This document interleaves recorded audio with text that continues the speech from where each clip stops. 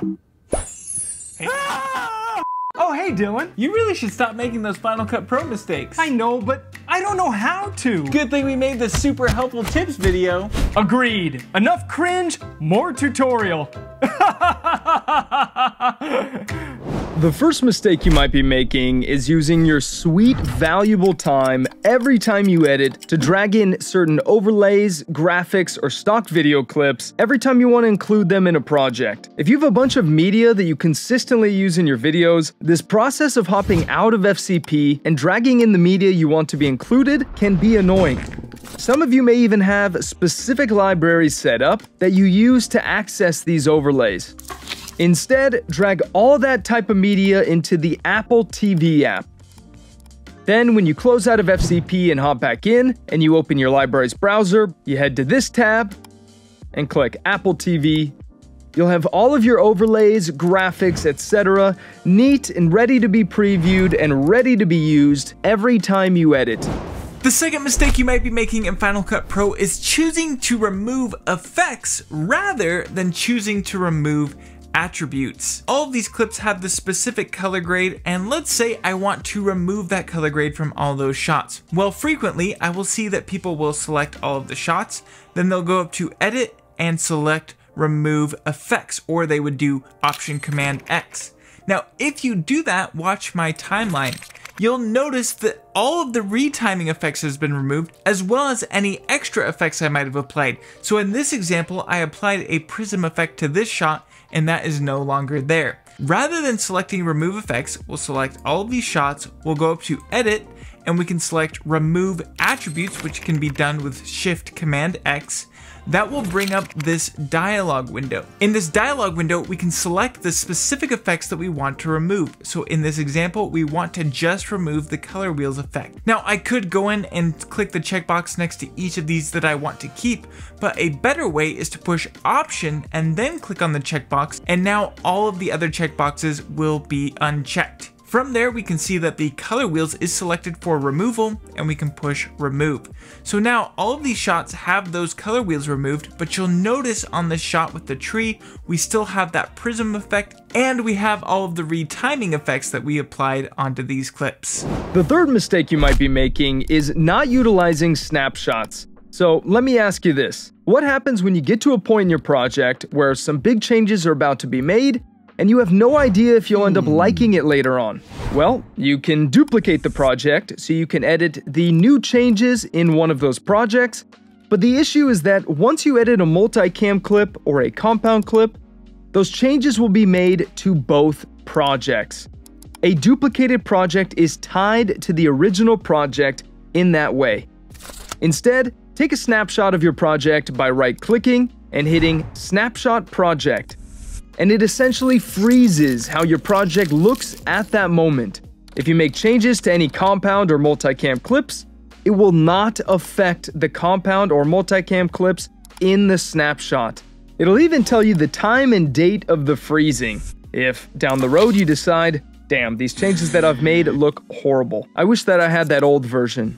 Just revert to the snapshot that you created at the right date and time, and you'll have everything exactly how it was. This is really great for making what are essentially drafts.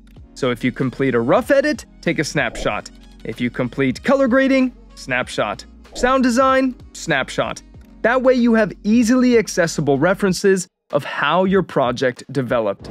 Going in tandem with the snapshots tip from Dylan, frequently I need to make duplicates of a compound clip on my timeline. So I'll go ahead and create a compound clip here, push Option, click and drag to duplicate it. Now, if you've ever worked with a compound clip, you might be aware of the fact that if I jump inside of the compound clip and make any sort of changes, then back out, both compound clips are going to receive those changes. In a lot of circumstances, this is extremely helpful, but there are circumstances where you want to apply changes to one compound clip while not affecting the other compound clips. Oftentimes when people run into this situation, they'll select a clip, they'll push Command Shift and G to break apart that compound clip, then they'll apply their changes, and then put it back inside of a compound clip. Rather than breaking apart the compound clip, instead select your clip, go on up to the clip menu, and then select reference new parent clip. And what this has done is it has duplicated a new instance of the compound clip.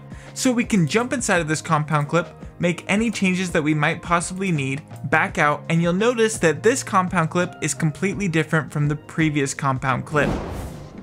Something that absolutely will make you want to pull your hair out is when you realize you need to delete or adjust something on certain clips or other forms of media, but you don't know where that media is exactly in your large project. Don't make the mistake of scrubbing through the entire timeline and spending way too much time manually selecting those clips to delete effects or make specific adjustments to them.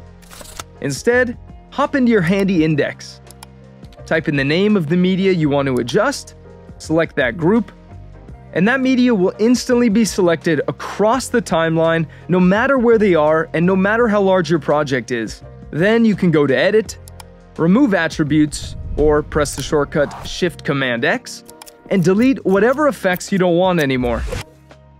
And if you want to add a new effect to all of those selected clips, make it in one clip and press Command-C to copy.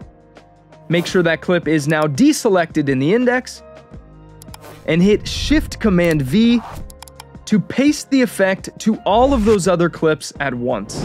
Another mistake you might be making is when you go to adjust the volume, if you click on this white line, you might notice that it's extremely sensitive. A better way is if you click on this white line, then push Command and click and drag, you'll notice that you have much finer tune adjustments over your volume. And one other tip I'd like to point out is you can change your volume in 1 decibel increments by pushing Control, plus or minus. The next mistake is thinking that you're out of luck if you get this out of media warning when you try to add a transition between clips. You may already know that the reason is because there's no more media left on the end of one of those clips or both. That's what this red edge represents. And the transition needs extra media for it to work. Now, you could trim the clip so then the transition will have media to work with, but maybe you want that part of the clip that you just trimmed to be visible in the project. So try this out instead. Select the clip and press the shortcut Option, Command, and up arrow to lift that clip from the primary storyline. Head to the end of the clip and go a frame over, and hit the shortcut Shift-H to make a hold frame. This basically pauses your clip on that frame for however long you want. Then you just snap to the end of that gap clip and trim your clip by pressing Option and right bracket, or just trimming manually. Then blast that clip back down into the primary storyline by pressing Option, Command, and down arrow this time. Now when you drag the transition between the clips, you won't get the warning since the transition is using the media in the hold frame. The nice thing is, with the vast majority of transitions, you won't be able to tell that the clip was paused before. Another mistake you might be making in Final Cut Pro is not using audio rolls. I have all of these different sounds happening here, but it is extremely difficult for me to distinguish what is doing what. Now I could go in and read the names to kind of figure out, okay, this is a music track, these are sound effects, but a much better way to do this is to select all of your sound effects as you bring them onto your timeline, then right click, select Assign Audio Rolls, and apply effects. Then we can do the exact same thing with the music. I'll go to Assign Audio Rolls and select Music. So now there's a very clear language of what is doing what on the timeline. But even further than that is if we click on the index, we can see that we have a slot for my dialogue, for my music, and for my effects. One thing I can do is select Show Audio Lanes, and now this will separate out my dialogue, my music, and my sound effects all into their own lanes.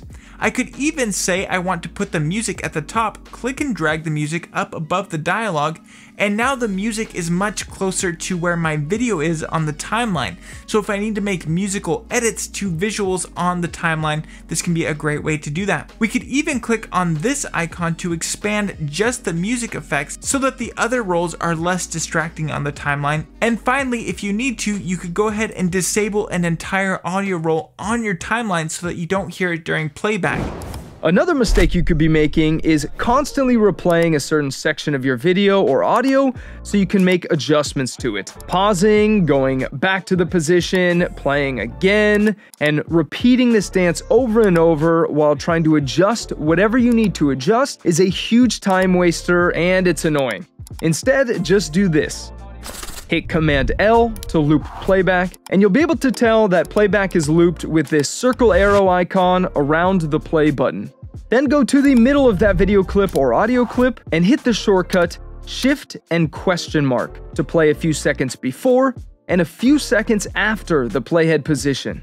And because we hit Command L to loop, it'll repeat until the end of time, or at least until your computer dies. This gives you the freedom to adjust your audio, even help you to choose the transition you want in between your clips.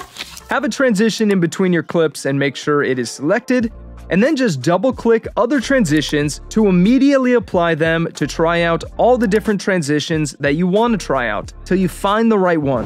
The last mistake you might be making is immediately updating Final Cut Pro every time a new update drops. Before you update, I strongly recommend that you either have a time machine backup, or if you're super risky like me and you don't bother with time machine backups, you can just go into your applications folder, right-click on Final Cut Pro, and then select compress. This is going to create a duplicate compressed version of Final Cut Pro that you can later expand should you need that old version.